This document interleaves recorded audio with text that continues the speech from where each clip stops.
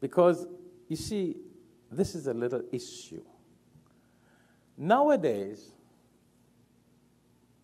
especially nowadays, there are a lot of people, or there are some people, not some, mashallah, Allah knows best. They love or they like to hear what pleases them. What? They like to hear what pleases them. But whether it's from Quran or Sunnah, if it doesn't please them, they don't like it, they don't like you, and they don't like what you say. You know, that's like the government. If a government tells you, go ahead, expand your homes, everybody will be expanding.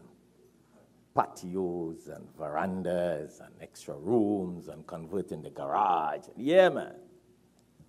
But if the government says, I'm going to tax you now, well, everybody mad. Everybody mad. So you want nice roads, you want nice bridges, but you don't want to pay the taxes and the tolls. So we love to hear when a government passed a budget, this is going to be what you now be able to do. Wow, we love that. On the other hand, they say, taxes will go up a little bit. Well, I ain't voting for that person because he raised tax. But you want to come to America, enjoy the nice roads. Do you know why some other countries don't have nice roads and nice bridges? Because they don't charge nice taxes. Or maybe they charge nice taxes and the politicians put it in their pockets. See the point?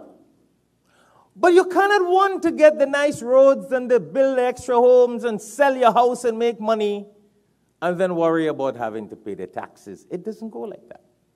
But that's how it works also in the Quran. A lot of us love to hear verses that, nice boy, good. But when Allah says, do this, and we don't like it, well, we're angry. Don't do that, we're angry. But that's a sign of weak Iman. That's a sign of weak Iman.